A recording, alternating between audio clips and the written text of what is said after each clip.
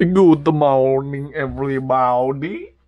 It is 9. I finished the vlog. I did my morning routine. I'm gonna go study now. My favorite dude in the world.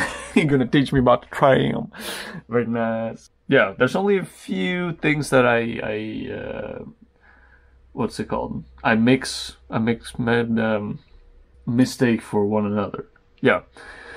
Like a few signs or a few things here and there. So yeah, but overall I'm only missing about like 1 or 2 points for every exam that I make. Like a practice exam. So there's just a few little things that I have to repeat a little bit. And then I think I'm good to go. I hope so. Guess what? I just succeeded in 7 practicing exams, so I think I'm good. I think I understand everything now. Yeah, just gonna read through all my notes tomorrow and Monday, and then should be good. I set up my desk here again because I wanted some space over there, because I have all this new music here that I want to use more, because I just want to make music a lot more. But now this is not enough space for my music stuff, so I'm gonna move this stuff into one of these, because these are all empty, remember? Because I moved all the cards into there, so all of these are empty. So I'm just gonna utilize them. I should probably just let go of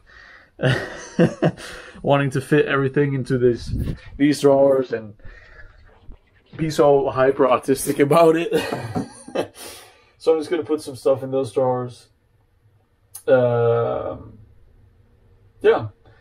I want to be able to just very quickly set up my music stuff and start a little jam session, because that's fun. That's really fun. Yeah. And then at 3 today, I'm gonna go to a, what do you call that in English?